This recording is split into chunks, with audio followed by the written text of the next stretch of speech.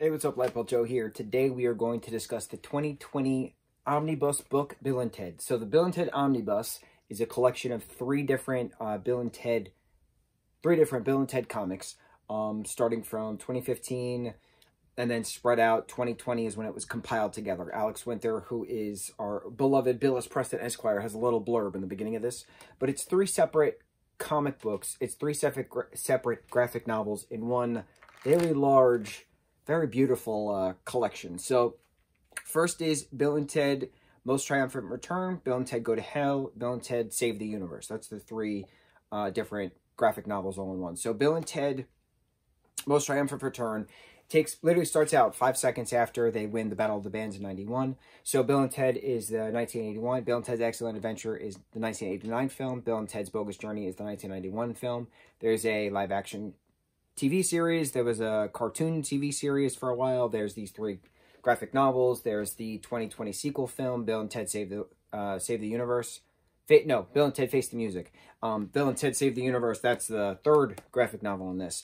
So a lot of this is exploring different timelines, but it's inadvertent exploring timelines because the time machine is on the fritz for some of it, but there's like things that have to happen as they're uniting the universe. It's destined that Wild Stallions, the band that Bill S. Preston Esquire and Ted Theodore Logan are forming, right? Wild Stallions with their two bodacious babe wives that they have.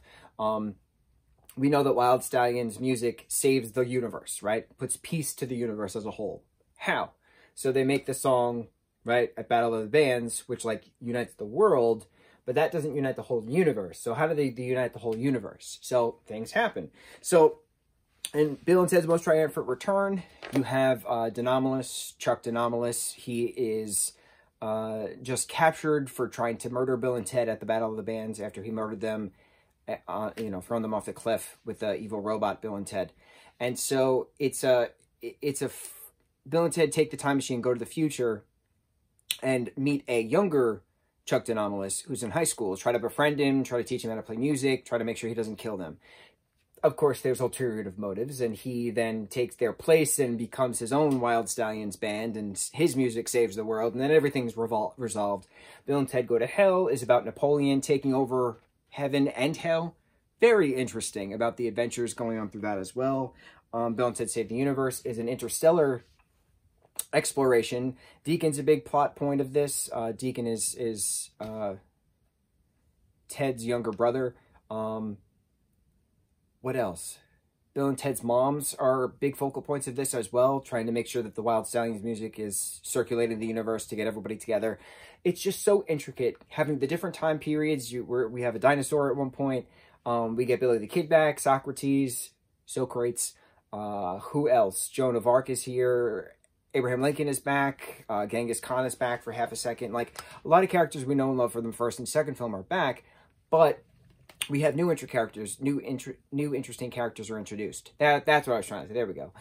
We also have just different plot points, different exploration of time, because there's many years. There's like 800, 900 years going on between all this stuff, main plot-wise. But why it's an alternative timeline is because in Bill and Ted Face the Music, the 2020 film, we know that Bill and Ted's kids are actually daughters.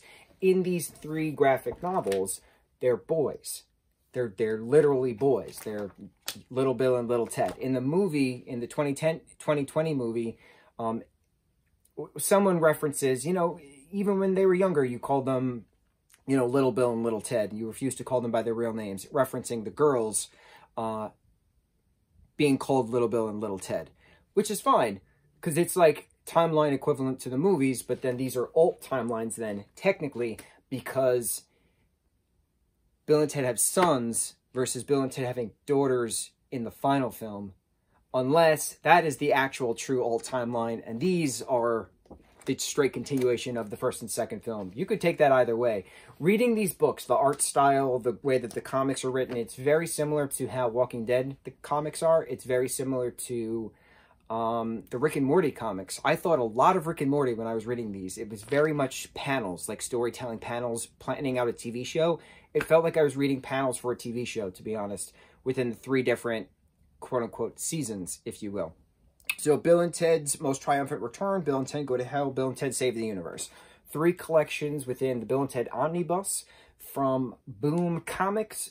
Boom! Exclamation point. Extremely epic, excellent comic series.